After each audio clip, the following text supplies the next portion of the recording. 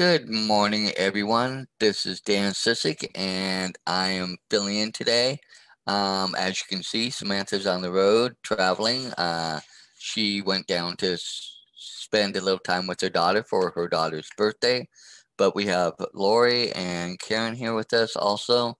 Hopefully, Jason or any others that want to join on will join with us. And Catherine says she has something she has to take care of, and so will not be joining us. So I will let everybody have a chance to step out and introduce themselves, and then we'll get started on chapter 11 of the book Love, Life, God, The Journey of Creation by Jarrad Hewett. And so I will mute myself out, and I'll let everybody else jump out and introduce themselves. Hello, Lori Emmons in Denver.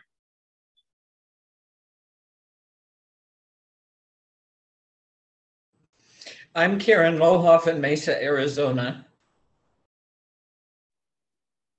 Hey, it's Samantha on the road. And I am Dan Sissick, acting as the host this week in place of Samantha. So with that, we are in chapter 11 of the book Love, Life, God, The Journey of Creation. And last week, if anybody wants to kind of just fill in just a little brief catch-up and overview from last week, before I start reading where we left off from last week. Yeah, I can kind of fill in a bit. Did it mute my video too when I went over here? I don't know. Can you hear me? Can you see me? Wait, I can't hear you. Yes, we can hear you and see you. Okay, cool. Sorry, I'm trying to drive and pay attention to the road. So, yeah. Anyway, I think last time we kind of finished on talking about 0 point. That was what it was kind of talking about at the beginning of the chapter, of just kind of finding that space between, your desires and then all of your stories around why you can or cannot accomplish those things, because we kind of get it in our head that we are, we have all these reasons why we can't do something or why it isn't going to work in some way. And those are the things that block us from creating our manifestation. And we also kind of talked about the fact that creation actually does happen, or manifestation in the universe kind of does present stuff to us really, really fast, but we don't recognize it because we have all these stories around what we want to have happen. And for example, I mentioned last week about this house. We're trying to find a house, my husband and I, and we have all this criteria that we have all these things that we want out of this property. And so we've been looking for over a year, and every time something comes up, it doesn't meet our criteria. And so therefore we're kind of blocking what the universe is presenting to us by, having these guidelines. And, although that is what we do as humans, we have these wants and needs, and they're very specific. The universe is constantly throwing property at me. Every time I get on the MLS, it's showing me another property. And so it's only my narrow desire, or my narrow kind of lines of what we want that is blocking the universe from giving me a property. So we kind of talked about that a little bit, about we can kind of recognize where we're blocking things by just recognizing how we have like a narrow idea of what it is that we want. Because if we said, okay, I just want a piece of property and I don't care what it is, I'd have it right away. The universe presents it to me instantly. But because I have all these criteria, then it takes longer for me to find the thing that I'm looking for. And we can recognize that we do that to ourselves in many different ways throughout our lives. People come into our lives all the time. So for instance, if you're wanting a relationship, and you say, I just want a relationship, there's a person right here in front of you. The universe throws them right there, but you don't like them for some reason. And so that one, you're blocking that possible relationship. So it was just kind of an interesting way of looking at it. And So anyway, that's where we're at on that. So Dan, if you want to take back over and meet me out.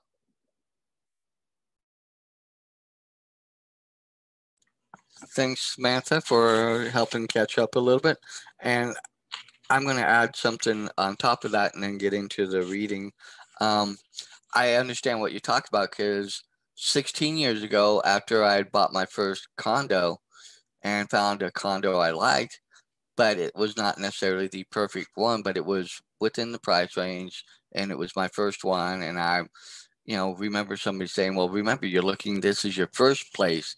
It's not probably going to be your ultimate place. And I'm like, okay, I took it with that and took it under the, assumption that this is, me starting out, and it fit what I needed and what I wanted.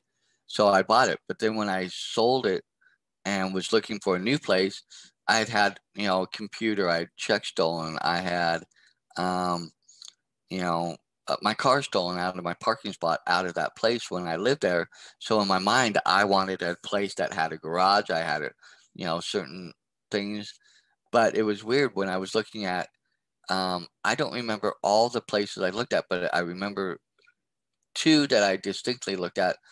One I looked at that I did not like one bit at all, and this place, and I fell in love with this place. But the one place kind of reminded me of my cousin's house, and it had that little short, not even half wall around part of its living and separating. And I hated that. It's like, no, I want my, at least that area to be open and free, and not have anything blocking. And even though it wasn't blocking, you could still see through. But in my mind, I'm like, that's blocking the flow, and you have to walk around and go. I'm like, no, I don't want that. When I saw the place that I ended up buying, I liked the fact that the rooms were separate on the far ends away from each other, because in my old place, the bedrooms were right next to each other. And of course, I could hear my roommate and anybody he was entertaining in his room, especially in overnight hours. you know, I did not want that, So when I found this place, but my living room, dining area, and kitchen area were open, and immediately I felt the vibe that this is it. But that vibe is what hit me. It wasn't so much even that, because I'm above everybody's garages. I'm on the second floor above everybody's garages. The other two units are behind me. The other unit that I loved even more, but it was way out of my price range, I kicked it out right away because of that price range. But this one, and I ultimately bought it, and I've been here 16 years and still love it to this day. So I think that goes into, knowing what you want, but being understanding enough of sometimes when it throws it right at you and the vibe hits you, sometimes you have to go with that vibe, so that way you can work on that manifestation and get it moving forward. So now I'm going to jump into where, based on what I've been told, where we left off last week, in chapter 11. And I'm going to read the paragraph above just to kind of lead into the one below. It says, by bringing in your story or who you perceive yourself to be, you limit creation. You're saying, I want this thing. Yet you are bringing in definitions, judgments, and beliefs which say to the universe, it has to be this shape, size, color, and fit exactly within these parameters, or I can't receive it no matter how hard you try to deliver it. It's a shame to come this far only to not receive because you haven't let go of conditions based purely on stories. And this is Jarrad talking. This reminds me of a story I once heard about poachers using traps to catch monkeys. The monkey would reach in to grab the food, and their hand would get caught. If the monkey just let go, his hand would have slipped right out, and he would have been free. Yep, people hold on to their stories because, like what was trapping the monkey, it's their food. They believe they will cease to exist without them. Therefore, they cling to their very thing that is keeping you from their freedom. And we can all release our stories by claiming self-love. Yes, however, we would like to suggest that before you employ this claim, you make the decision to move forward and just let your stories go. You must ultimately decide. Once you have made the decision, your energy will move into the next phase. And then Jarrad is saying, can you give me an example of creating from a blank page as opposed to recreating from story? And the angel or the universe or whoever he's talking to says, yes, if you will let the energy in, your headache is a form of resistance. Claim self-love. I am self-love. Long pause. I felt it go. It didn't go as an evaporate. It returned to that which you are, pure source energy. It is important for us to make this distinction because we do not want you to think that that your energy goes away. You are source, consistently drawing from source. Now, for your example, think of your creation like building a car. We know you do not know anything about building cars, but you know some of the parts that go into its creation. If you were told to build one, what would you do? And then he says, well, I'd start out by reading about car assembly and viewing blueprints. Yes, that would be one avenue of creation. What's next? Eventually, I'd have to start ordering parts, right? Right. Now, these parts are symbols of your story. The outside of your car may look different from others, but under the hood, there will always be certain basic parts. Thus has been the history of human creation to this point. You have created many different models, but you have been working from the same basic designs, using the same parts in this case. Maybe you came into this life with certain parts, and maybe you picked others up along the way. Regardless, these points have gone into making everything you perceive to be you or your story. The parts then are my beliefs, judgments, and ideas, etc. And I think this might be a good place to stop and kind of get you guys' thoughts and feelings on the, what we just covered and how it might affect us or how we can be more cognizant or aware of when we're in these moments of the power to reimagine the energy, I guess, or where we're directing the energy or how we're receiving the energy and to moving forward with where we want to go. So any ideas or thoughts or observations?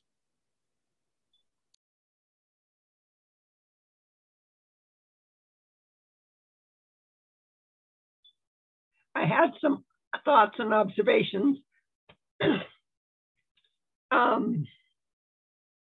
It's hard to totally erase your story, especially in a situation like mine. I am looking for relationships and situations and health issues and all of this to change. And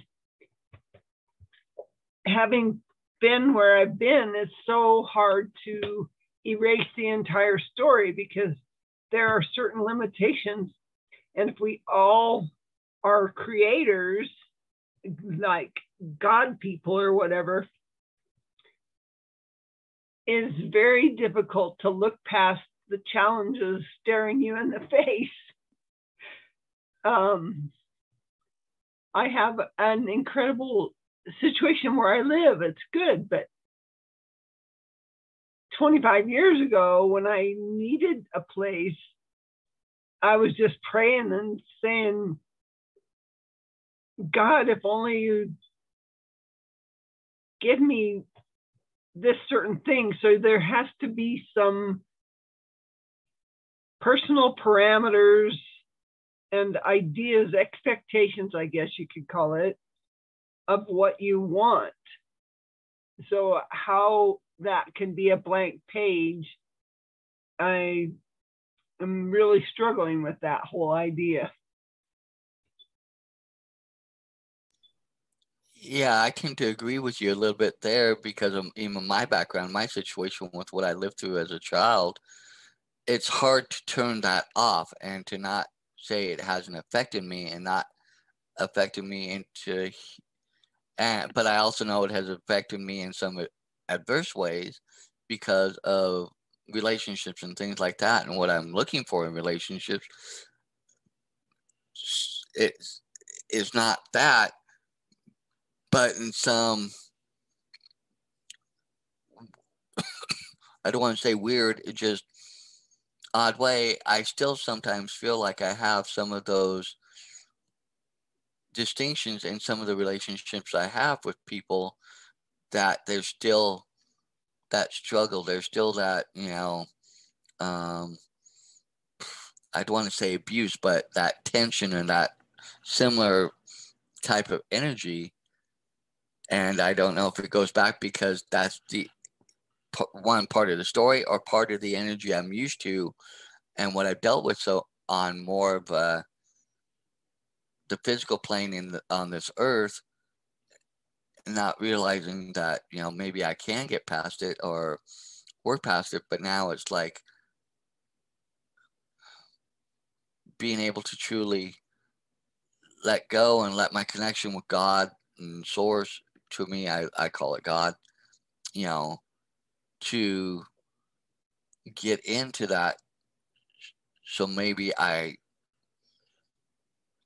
don't forget, but I let go and be able to get past that, and to be able to, as the book claims, claim self-love and move forward in that. And I'm like you, Lori, I still have a hard time, not realizing the physical or what surrounds me or what I've dealt with as the past as that's what I've dealt with, and that's what I know. And we've lost Samantha, so hopefully she'll jump back on. Jason's supposed to be jumping on here in a minute, but I don't know.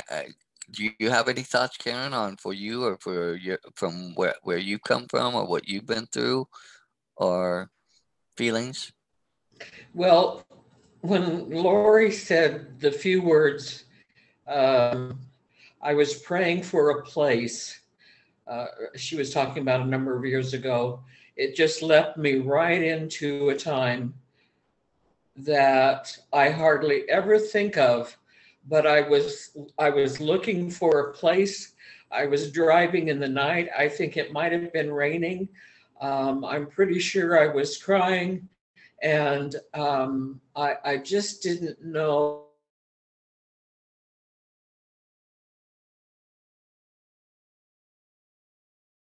Karen froze now, so hopefully she'll come back on.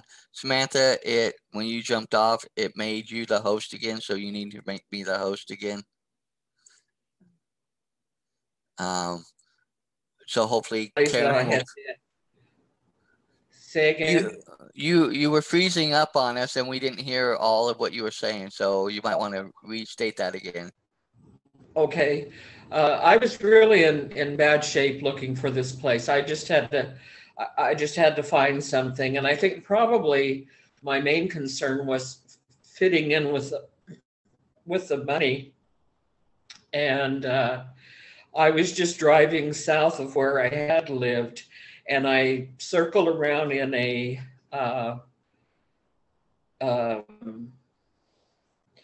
I think it was like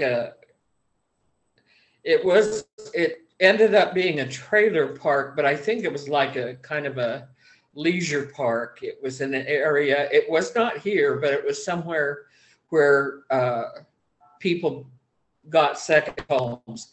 And in this particular place, they were trailers. I'm sorry, my words are not coming to me well. But I drove around this corner, and there was this tiny.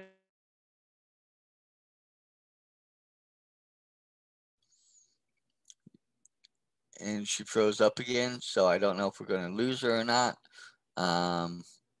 Hopefully we don't. But anything trouble in the airwaves today. Yeah. There are no basements.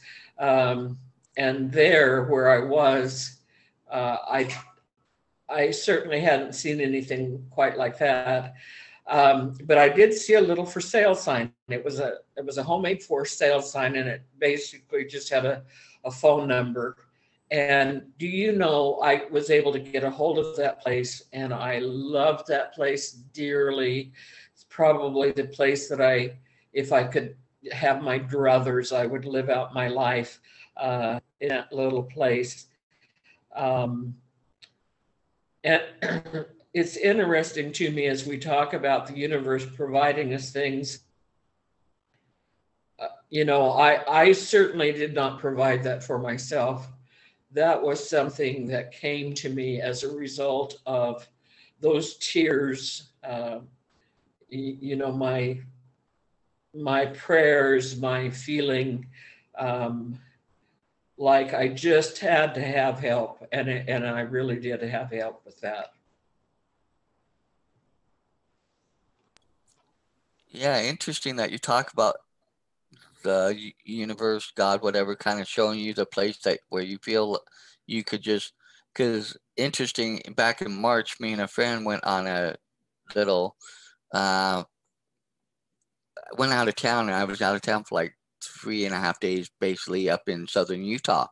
Went up and saw some areas that I've not seen before, saw some areas that I did see, and then went down to southern Utah, down to Kanab, Utah, and he and I, neither one of us had been down in that area. So I was in full wonder of how beautiful, and how coming from up in the more northern part where Bryce Canyon, Zion, and all that is, in the kind of not middle, but southern middle and eastern part of the state down into the southern part of the state, how coming from all the high mountains and the colder weather down into the, open and going in, like you headed down into Arizona and stuff, how open and widespread and not much civilization, it seemed like, compared to like what I see here in Vegas. And got to Kanab, which is a town of about 4,500 people. I absolutely fell in love with that place. I love it. It just left such an impression on me. And I, like you, can see that I could really live there and really enjoy being in that place. And but it's interesting that I'm not at that point where I might want to move, or, I'm not looking to retire. I've still got a lot of life to live, but I just absolutely fell in love with it there. And yet I hadn't asked for it. I hadn't really put it out there, but maybe deep down in my subconscious, maybe I had been putting it out there because of things going on in my life here. And I didn't realize that. I'm wondering how much that plays in to what we put out of things and feelings and thoughts and desires that we express, but we don't cognitively, acknowledge or something, but we know deep down they're there, but we don't. I wonder how much of that is also what's put out there that kind of goes against what we perceive and put out when we are really actively thinking it, and what we think, oh, well, I would like this or like that. And how much, I wonder if that plays in and fights against what universe or God allows us to see or come into contact with as ways of moving forward in our life and where we can go and the directions we can take. Any thoughts there?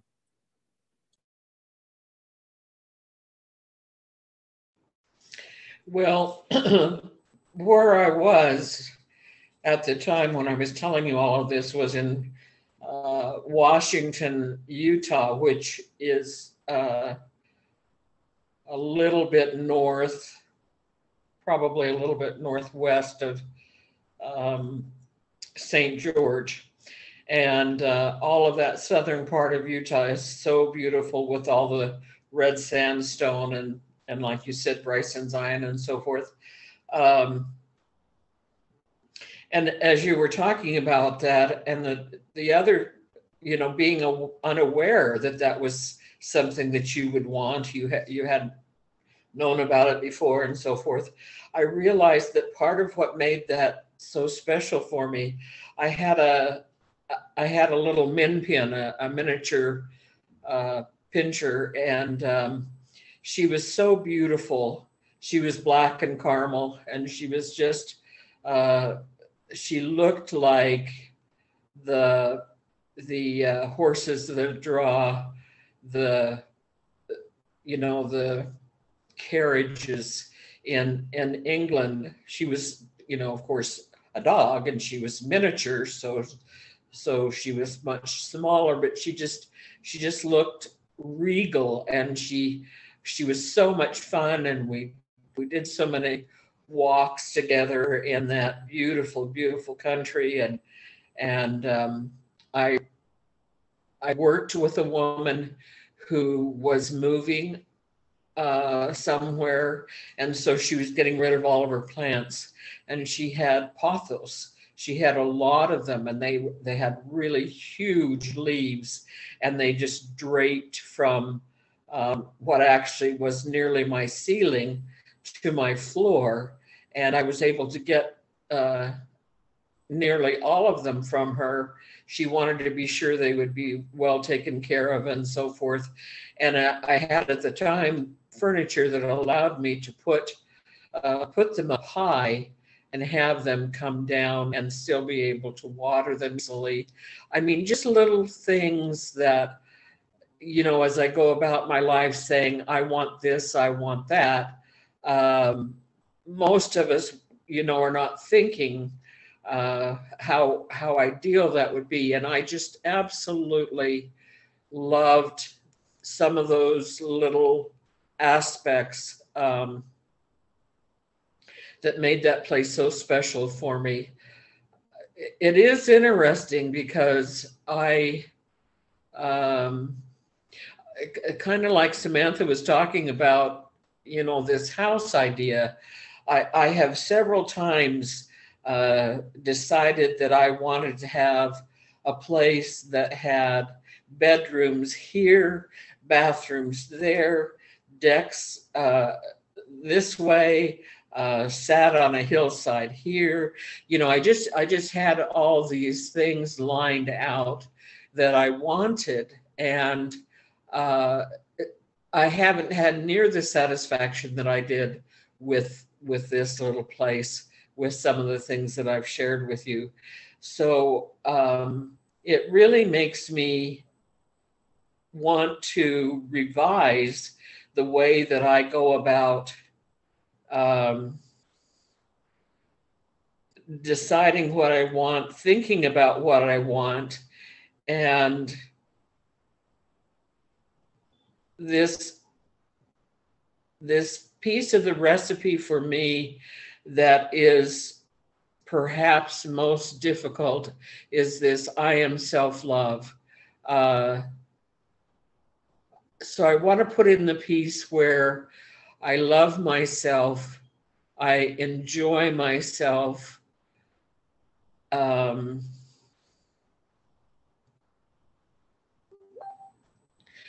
makes me think of something else.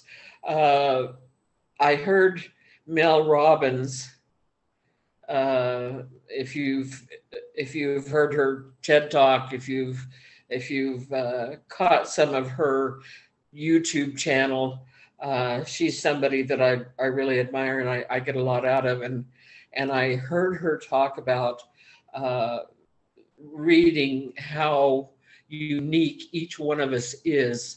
If you think about the parents that we have, the countries that they came from, the likelihood of, times that they had sex before they conceived us, just think about all of these aspects. And she said it's like 1 in 400 billion trillion or something like that we would end up being who we are. And she says that what that says to her is that she is somebody special, and she is somebody who deserves the opportunity and the right in life to be her best self. And it gave me such hope because I know that one of the things that I have struggled with through my life is feeling worthy of the things that I want. So I will end with that for the moment.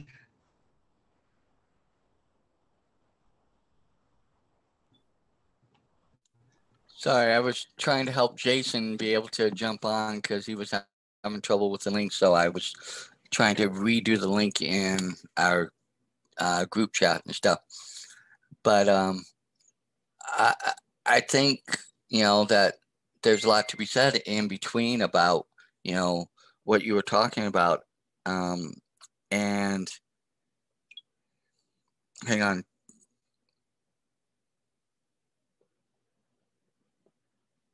Hang on.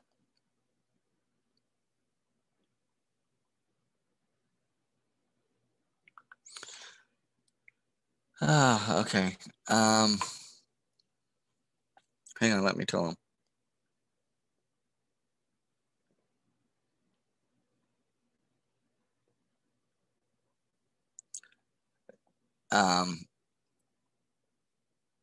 Samantha, do you mind jumping out and throwing your thoughts into this while I help Jason a second? Oh, we got it. He's okay. Sorry Welcome. about that. That's okay. Welcome. I was having some technical difficulties, and then I'm driving through in-town traffic, so I had to pay attention to that. I think I got you switched back to the host stuff. You did, and Jason's in now. So welcome, Jason. Hey guys, good morning. Morning. Yeah, I was stuck in the World Wide Web. How you doing? We're doing good. We're in chapter 11. I read from the bottom of page 160 over to page 162. We're talking a little bit about creating from a blank page as opposed to recreating from a story, and we've been talking about that type of stuff. Cool, yeah. Sounds good. I'm sorry I missed it. Missed so much of it. I started out replying to someone's message this morning, and it became a really long message, and it took almost an hour. And when the next thing I know, I'm getting dings on my phone, going, "Are you coming? You coming?" And I'm like, "Oh, geez." No, that's okay. We understand. No problem. Yeah, creating from a blank page, huh? Yep. Yeah, our stories, I've been really wrestling with trying to figure out what story is it that's kind of keeping me in this procrastination loop recently. I'm hearing that a lot of people, even like high level leaders, have problems with procrastination themselves. And so this is an important topic, I think. Being able to kind of clear off your page so that you can grow from that instead of having your previous stories putting you back into some misguided or misleading loop. So I'm really basically what the book was saying was that it gave an example of a poacher using traps to catch monkeys, and the monkey would reach in to grab the food and their hand would get caught. If the monkey just let go, his hand would have slipped right out of and he would have been free. And he's making that analogy of how we are with our stories, how we keep holding on to our stories rather than letting those stories go and fall and move on and go from that blank page to being able to move on. But we've also, Lori was bringing up ideas of how, we're still in some ways still in the confines of our physical world and the physicalness of things, and how, like, for her, being in her situation with the MS and things like that, I brought up the idea of me, dealing with my past, with my, what what I lived through as a child. Karen brought up some issues of, things of where she's been trying to get to a place that she can live and feel comfortable. And so in that, yeah, and that we can't necessarily disregard those things because we're in that physical realm and that physical aspect of things. So how do we still be able to use that and have that? Because I think that's going back to, I think what Lori was saying, that's still part of our physical aspect and how other people see us and things that we bring in that help give us our sense of ourselves. But how do we also keep our sense of ourselves, but still move on with that blank page and move forward to whatever, we're asking the universe to give us. But at that same point, I also brought up the idea of that, we have, we have our conscious thoughts and desires of what we want from the world and things that we think we need and want. But at the same time, what about those subconscious or those desires that we're putting out that we don't necessarily realize we're putting out, but they are in conflict with what we're, putting out consciously, and how does that affect us? And also, how does that affect what the world, what the universe and stuff shows us, in getting us to where we can really go to that claiming I am self-love and getting to that pure creation point and that stance. And Karen and Lori were both sharing, some good, thoughts and points on those things. And I, for me, shared some points of, alluding on to what Karen was saying on finding a place I could see myself living in to finish out the rest of my life. But yet I'm not at that stage and point, but I saw this place a couple months ago. And is that someplace I really want to be? Or is that something that's part of my underlying stuff? Or it's, really getting into some of those things of how much do we let go and how much can we really get to that blank page of creating and manifesting what we really want to have the lives that we truly want. All this brings up information that we've gathered from the last book we read. I can't even recall the name of it right this second, but living within the limitations that you have. And if you decided the life that you're living before you even came here, which I think is totally possible, everything is totally possible. But being in a situation like mine, it's totally possible that I could be healed from MS tomorrow. Who knows? Today. But having lived through this has brought such a different perspective to my current situation, and not allowing the way we were raised and the patterns that we've had in our lives. We have patterns. I do this because of that, and how we can erase or eliminate that is what the new mentality or consciousness is bringing about, that we can have or be anything we can ask or think or imagine. And just trying to figure out what I want to create from this blank page. And really doing the monkey mind. What if it's not right? What if it's not this or that? And can really send yourself down a rabbit hole again. We've been in a lot of rabbit holes, haven't we? I'll leave it be for now. Well, I'll go back to the book and read a little bit more. This is the angels, or whoever's Jarrad talking to is after he talks about the parts, then are my beliefs, judgments, ideas, etc. In that part section, he was talking about like making building our own cars ourselves based on, you know, not knowing how to build a car, but we're going to build a car, and it's in the book. And if you have the book, you can read that part. But the angel says, yes, and more. As an example, we would like to use the image of a needle. You've heard it said that it is harder for a camel to pass through the eye of a needle than it is for a rich man to enter the kingdom. And well, the rich man has more stuff than a poor man. A poor man can say, I have nothing, therefore I surrender everything. The poor man has no story other than his being poor. And if he can give up his story, he will enter into the kingdom, which, as we have mentioned, is within each of you.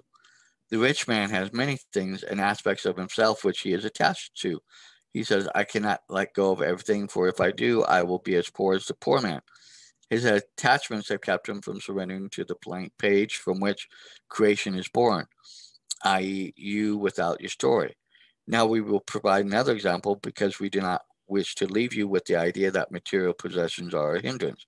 They are merely physical manifestations you have called forth from your desire to experience. Emotionally, you may say, I am an unhappy person. I am depressed. We would say, well, why are you depressed? You may answer in several ways. You might claim not to know. You might list things in life you think have made you unhappy, or you might say, I have a chemical imbalance. None of these answers would be incorrect, but they would all be aspects or parts with regard to your story of the depression. Could you let these things go? Can you see that none of them define who you are? They are just your experience. You cannot move through the eye of the needle to the blank page because your bag carrying your depression is too filled. You can let go of the story. We are not telling you. Wait, let me go back. You cannot move through the eye of the needle to the blank page because your bag carrying your depression is too filled. Can you let go of the story? We are not telling you, say you are not depressed and you will not be. We are saying, how has depression come to define you? How has your story kept you from what you wish to experience? Well, I did have a friend tell me that he had a cold and was tired of coughing and sneezing all day, so he sat down and repeated the mantra, I am perfect health, for 20 minutes, and it all just stopped. So I'm wondering, like this, is it really that simple as what it was saying there? Or in Lori's case, she has MS. So, will her saying I'm in perfect health, will that change or make that stop? That's where I sometimes have problems with some of what they're saying, is because of, yes, words have power. Yes, our thoughts have power and all that. But once again, I'm in this physicalness of where we're at, and in the plane of physicality, where does it really go from one to the other to override, so to speak, where we're at and what we're going through and what we're dealing with, and maybe to help us move forward out of hanging on to the stories. I can totally understand what you're saying. Believe me, I was diagnosed in 93 and I've gone through the gamut. I've not gotten involved with the pharmaceutical side of it because none of the treatments are cures and they cause more problems than they cure. They help. And just speaking out loud for the longest time, my body is healthy and whole, steady and strong, and not seeing results. And what gives a person the strength to go on and continue with belief and faith and the whole thing. I mean, I've done the things with churches or people, you know, the healings and all of that. And I've tried. I could fill this room I'm sitting in with the products that I've tried.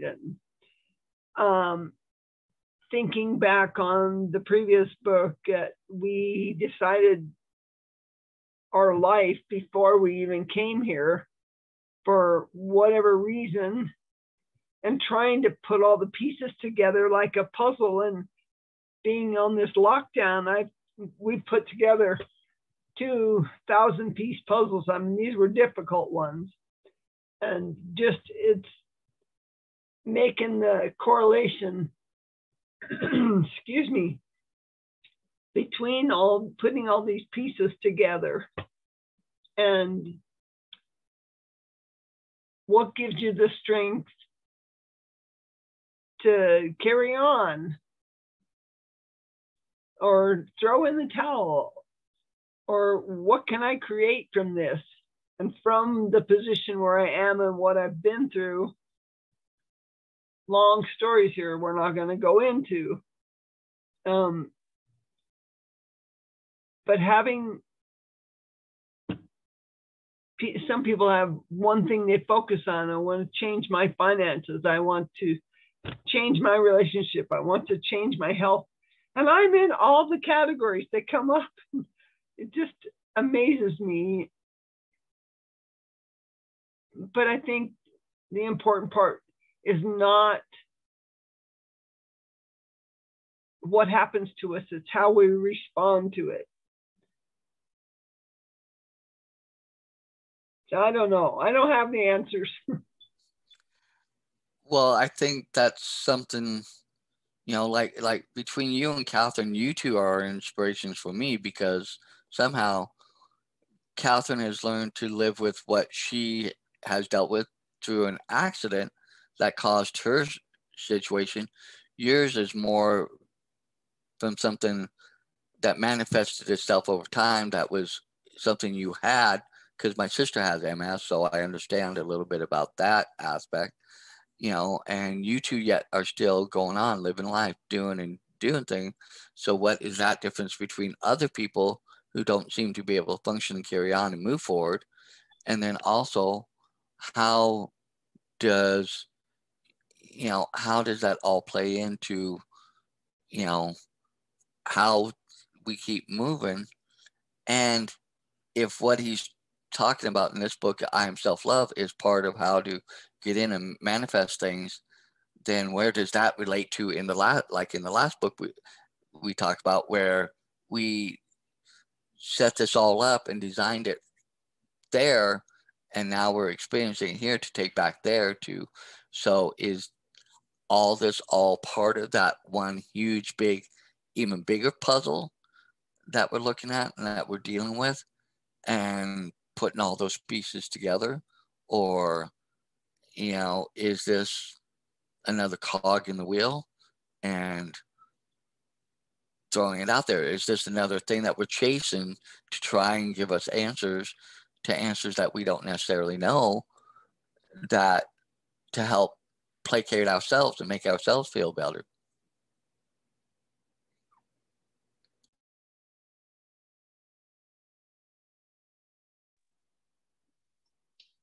I think this book brings up such a interesting myriad of possibilities. And, you know, because on one hand, it talks like, if you can just embrace this self-love thing and let go of every story that you've ever had, that somehow you are a manifesting God of amazingness, you know, and that you could do anything.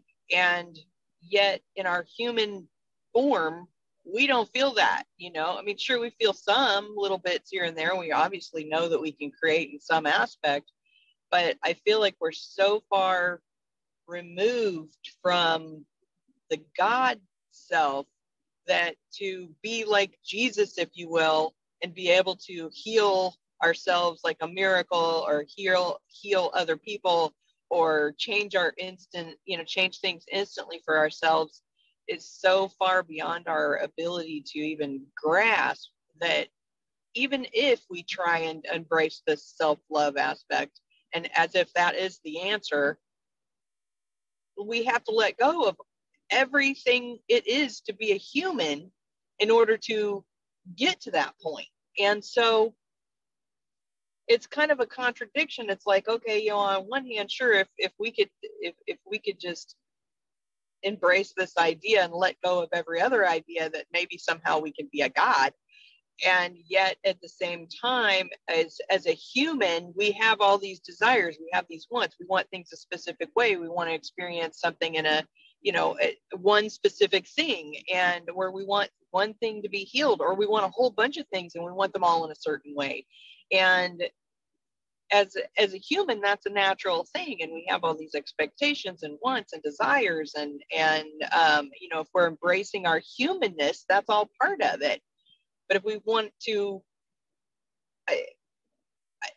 it's just like, it's kind of like, we can embrace our humanness and have these wants and desires, and we can not cause ourselves as much pain by being angry or frustrated about what is, and embrace what is and work from that. I feel like it's something that as humans we can do that. We have that capability to just recognize, okay, well, this is a situation, I have to make the best of it. And because I think that if we completely try and embrace the God aspect of ourselves, then that means we have to let go of everything it means to be human. So it's, I don't know. Those are just kind of thoughts that are coming into my head. I don't think we can have both. I mean, I could be way wrong. I mean, who knows? Maybe we can have both, but I don't see how, because if we came here, like what Lori was saying in the previous book, we came here with a mission to have some experiences, then how can we have those emotional roller coaster experiences, life experiences, without being human? And, that's what we are. So I think the key really to our happiness is to embrace what is in our lives and work from there. Work with what you got, and whatever that is, make the best of it. And, if there's some specific thing that we really, really, really don't like about ourselves, and there is a way to change it, then we have to make those efforts to change it. For instance, like, weight loss. I mean, we know what to do, right? We know what to do that, but yet we have these other desires that are stronger. And for me, it's like, I really want to eat ice cream, and I want to eat stuff I'm not supposed to eat because it tastes good. I enjoy it, but yeah, at the same time, so it's a priority thing. What's most important in the moment. I mean, they talk about, so many books talk about embracing the moment, not worrying, and not, so it's a combination of things. I mean, we're human, so we got to work with our human self if we want to have the full human experience, right? And if we are a spiritual creature that is having a human experience, then we just have to embrace that. And if all we are is human, then we have to embrace that, and work from where we are, because otherwise we're just making ourselves miserable for no reason. So those are my thoughts for now. I kind of agree with you. But I believe that we are spiritual beings, and I do believe that we can connect to, as I put it, God, but intelligent, infinite intelligence, and all that. Yeah, and because in my belief, I've been taught that God breathes life into us, and that we are connection with him, and somehow through man's actions we have become separated, and that I think is part of the humanness of where we're at. But I believe that we can connect, and that we can become connected, and so but it's just finding that right connection back to where we can have the experiences, live the experiences, but still be in that full I am self-love, and be able to create and move and manifest into that, into that better aspect of our humanness at this point until we die and go back to fully being with source or God or, infinite intelligence, however you look at it. But I know people who have had miracles happen, in their lives where somebody was sick or something. I've similarly felt some relief. It wasn't like a miracle, but it was when I let go and released everything when I was so distraught over maybe losing my home, 16, 17 years ago, that I felt peace. It was weird. I felt peace that things would work themselves out and be good and okay, and I'll move forward. And to this day, I'm still in my house. So, I think if we look at it, I think we've all had those moments and those times where we can look and see something somewhere where something manifested itself and allowed things to happen to show us that maybe it can happen, but we just don't know the exact full way of how to always tap into. And maybe part of what this book is to helping us navigate through to letting go of some of those stories, or letting go of those stories that really don't have the impact or the meaning, and holding on to those that do to help us move forward, as well as, within the limitations of where we're at and what we're dealing with, and using other people's stories and experiences also to inspire us and move us forward. Like for me, Catherine, Karen,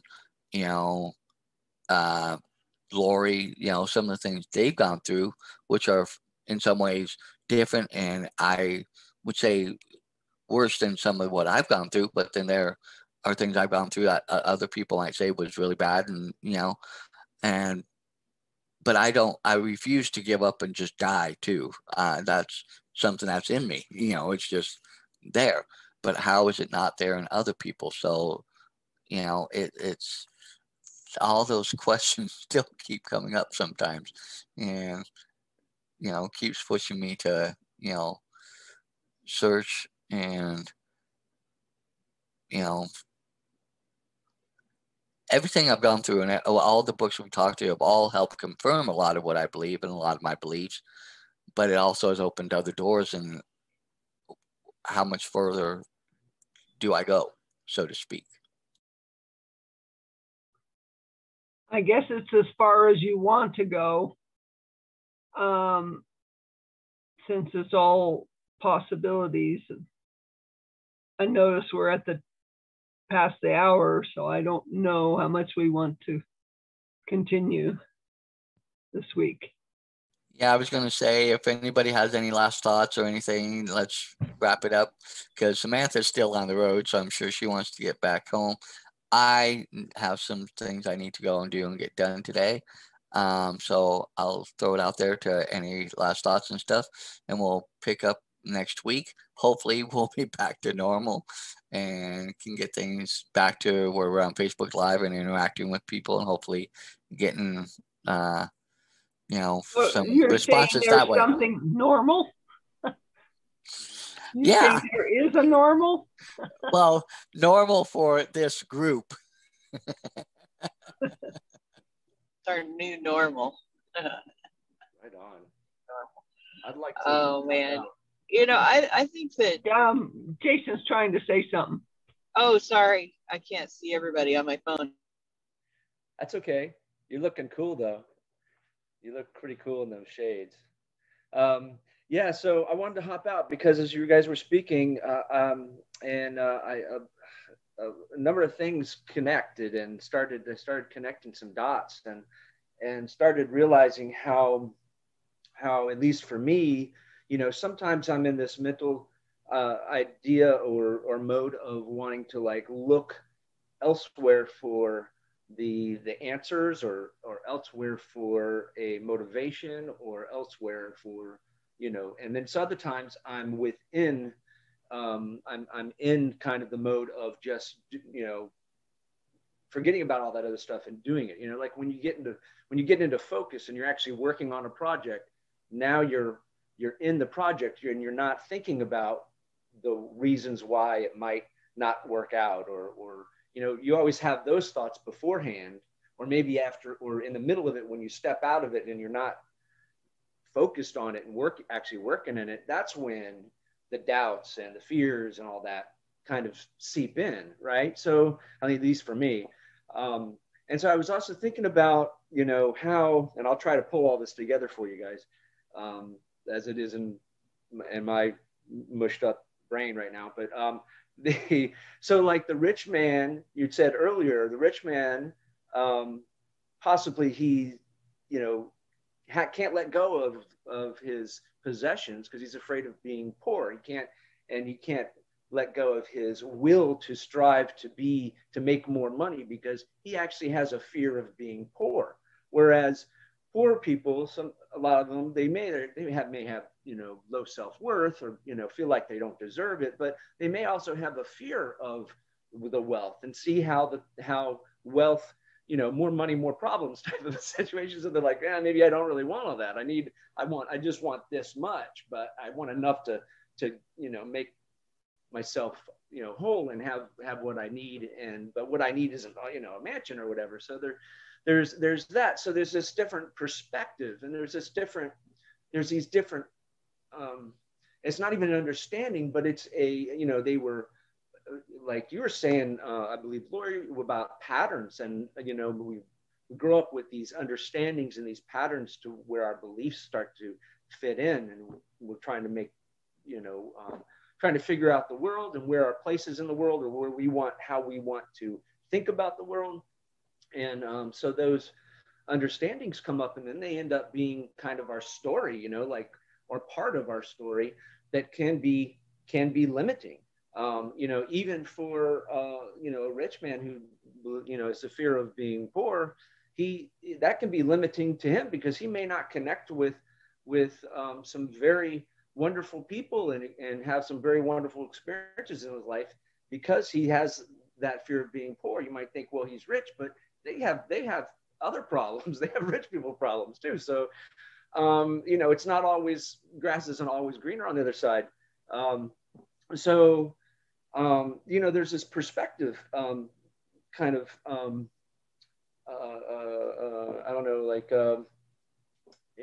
just a way of, just, you have to think about, we have a perspective, we have our bodies, we have, that might be, you know, perspectives can limit us, our bodies can limit us, our environment can limit us. You know, you're talking about how we work as you know, within this environment, within, you know, the realities that we're facing. You know, we want to be, you know, we want to be self-employed and work as for ourselves, but it always seems like, you know, well, the way things are with the society the way it is, we're always being pulled back into having to work for somebody else, you know, because sometimes that may be easier, or for whatever reason, or we don't feel like, you know, we have all these other things, you know, stories in our heads that might keep us back. So our environment, as well, and then our bodies too. So we're dealing with these, at least these three things: our perspective on things, our environment that we're working within, and our actual physical bodies that can limit us ourselves. So I'm thinking, I'm like, well, this all kind of connects because this perspective is important. Our perspective can, you know, leads us, or, you know, either propels us or hold us back, or helps us to focus or distracts us, you know. So, and thinking about how when we get focused and we're actually in the work we're doing, now we're not thinking about the limitations. We're not thinking about all this other stuff. We're just in the moment, right? And so what you're saying there, I believe, Samantha, I believe it was you were talking about humanness, you know, and embracing things. And, you know, we were talking about, I mean, you mentioned, you know, Lori, how you were diagnosed in '93 with MS, and you know, and you guys were talking about everything, and I was, and you were, and well, Samantha, you were talking about embracing things, and I was, you know, thinking like, yeah, in the now, you know, the way things are in the now, to embrace things, because you know, the other thing that limits us, the fourth thing that I thought about that limits us is our time. We only have so much time, and we may be experiencing this life in you know, now in an uncomfortable state, or you know, a really rough state, or maybe even a good state, but whatever it is, we are limited on time. So you know, it's kind of like make the most of it, I guess, you know. But you know, when we're focused on what it is we want to do, if we decide on what we do and forget about the wherefores and whys of why we can't, then we will forget about the wherefores and whys, and we'll be focused, and we'll make the most of our time, and we'll have a more fulfilling life, and a more fulfilling now. And you know, our life is made up of nows constantly, right? Now and then now, you know. So, but it seems like in when we're studying these types of things, we're always looking for the answer out there somewhere in another time or another place or from another source, whereas the answer, in, not to seem cliche, but maybe the answer is really, you know, and like you can read my mind. The answer is within us. Is that we, within our focus, in our doing, within our being, we can just go ahead and accomplish what you can. And because you know, when we run out of time, we run out of time, and then when we run out of time, and we're in the ether, and we're not limited by all these things, then that's when we experience the total, you know, self-love. I think that's when we experience total spirituality.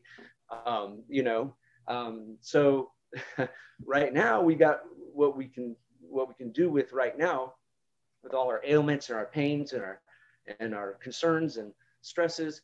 But that's the humanist side of it, right? That's the human experience, I guess. And you know, so but the good thing is that with that motivation and the focus, we can have be as fulfilling to ourselves as possible.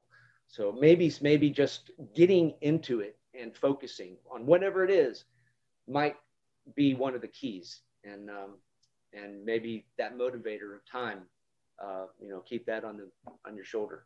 So thanks for hearing me out, guys. Sorry that was so long, but I hope I was able to kind of connect the dots as I was seeing them. Really great to be here. Thank you so much.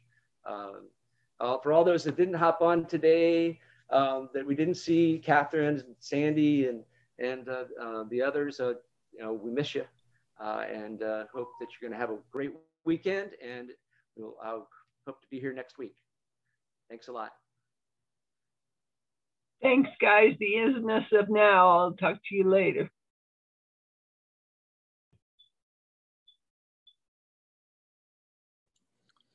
If nobody else has anything, I'm going to go ahead and end this, and we will, don't forget, I'm putting this in for the recording, but if you want to know more, or like to know about us, or join us, you can always go to our Facebook page at Mindset Mastery Collective in Facebook, or you can go to mindsetmastery.com. I think there's some information there that you can still get. Hopefully, I think our pages are getting worked on. Or get a hold of one of us through Facebook, and we can help get you set up and get you plugged in. Please, if you see the video, like, thumbs up, and you know, all that. And we appreciate y'all, and look forward to next week.